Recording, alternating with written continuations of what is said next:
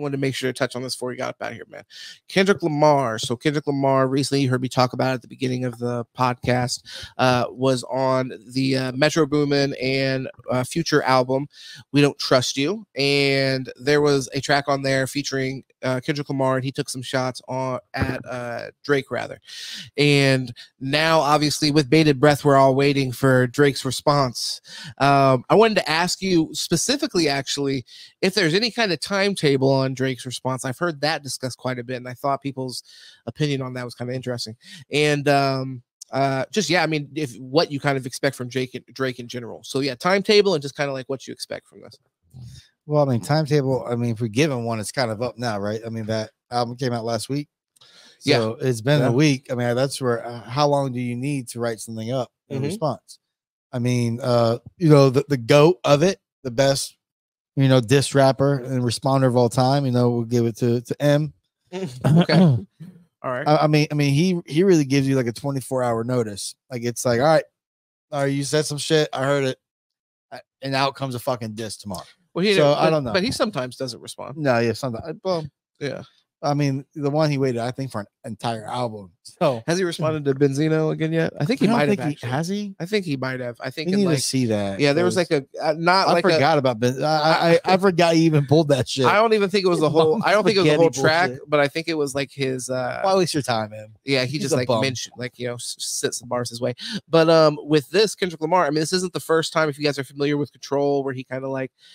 I don't know if you'd say playfully, but he said a lot of people's names. And in rap, it is so competitive. And that's why I was saying at the beginning of the podcast, I love this.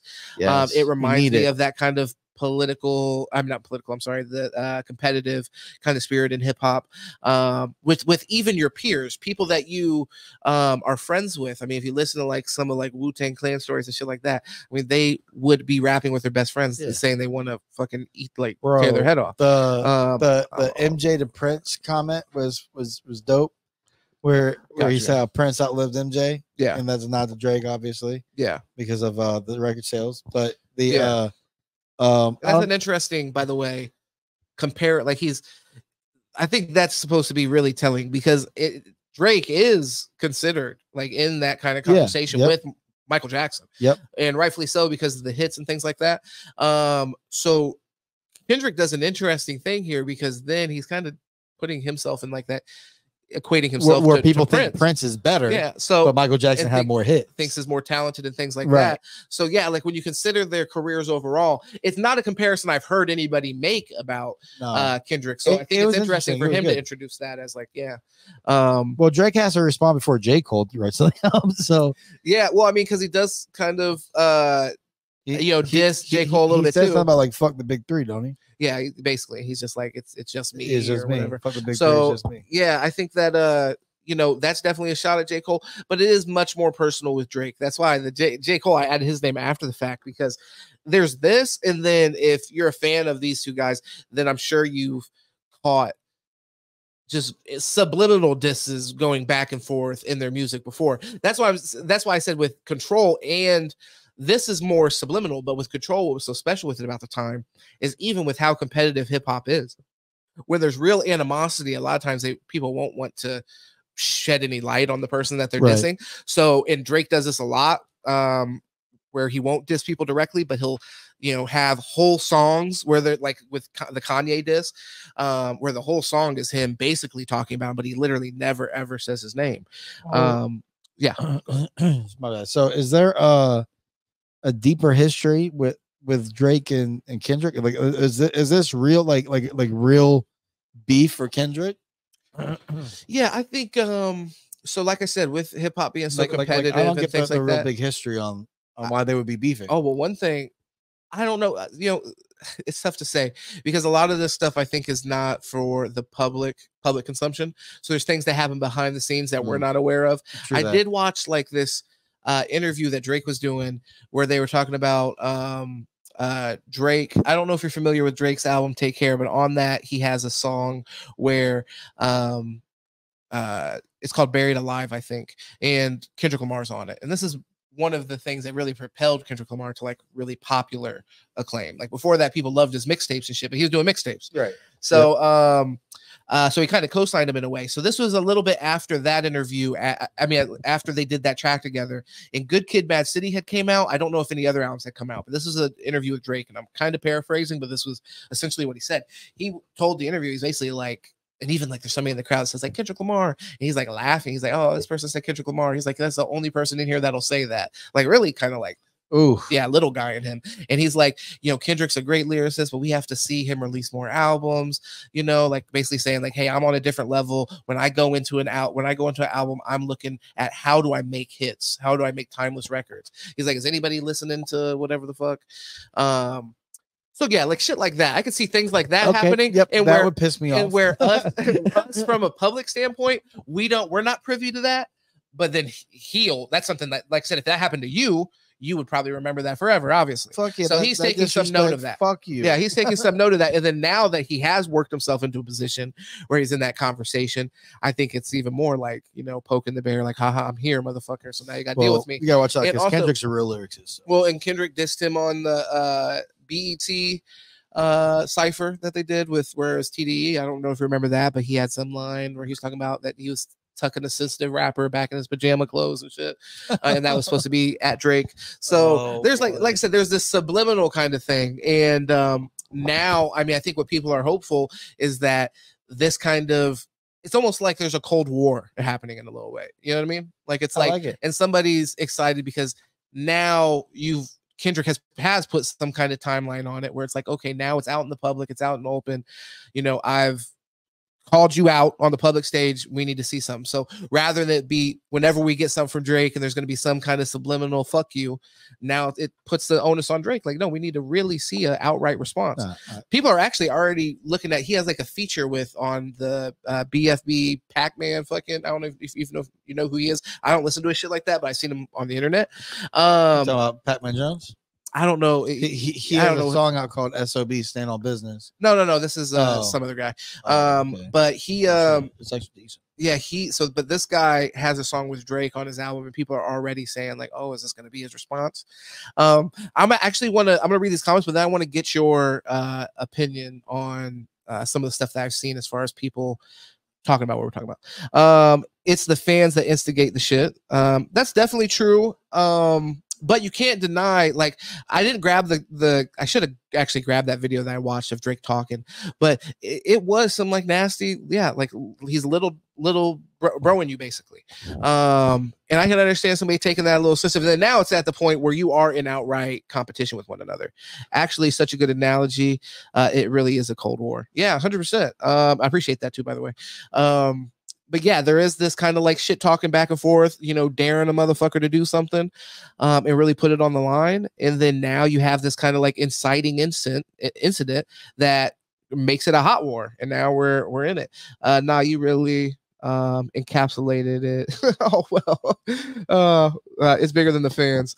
Yeah, no, for sure. It's rare that we really get I really almost never get an opportunity to see people that you would say, it's hard to argue old that 90s these are not style like fucking beef. Well, no, and I'm saying like these are the like two. This is like Notorious B.I.G. and Tupac, right? You know, and there's there's no ending, of course, but there's not a ton of parallels to that. Like a lot of times when we see people diss, there are people that are at their career that they actually. Like Ja Rule and 50 Cent, M50, they were on their come up. Joe, all them. They're on their come up. They actually stand something to gain by this interaction. In like Drake, for example, why he says, and he even has a line where he says basically like, "Diss me, you won't hear a word of it," or some shit like that. He doesn't really stand anything from gain. He only brings a bigger platform to whoever is dissing him. So it really isn't his best interest, but.